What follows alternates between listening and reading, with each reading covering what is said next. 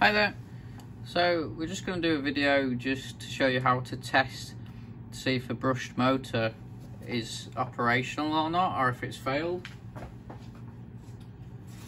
So to do that, the first thing is have the wheels off the ground. So this is on a stand. It's basically because we're testing if the motor is going to rotate. So if you've got it on the ground or on your table and it does actually work, then it could shoot off. So safest option, have the wheels off the floor. So brush motors, they've got two wires like we've got here, red, black, some are different colours. So what you need to do is, if you unplug them, they're on bullet connectors. Some of them can be quite tight, so they unplug like so. And you want to get the two motor wires, so if you can see in the video here, two motor wires, and then you're going to touch them onto a battery contact. And if you can see there, the motor should spin at full throttle,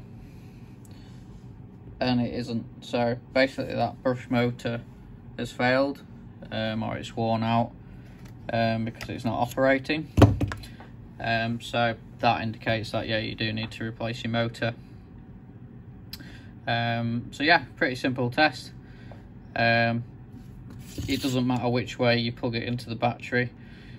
If you get it the wrong polarity, then it'll just reverse the motor rotation if it does work, so don't worry too much about that. If it does rotate, then just make sure you plug your bullet connectors back into the connectors. They just pop back in. As I say, some of them can be quite tight, but pop them back in there, tuck them away, and then it's all back to normal. So if you found this video helpful, hit the like button, comment as well. All comments are taken on board and appreciated. Thanks a lot.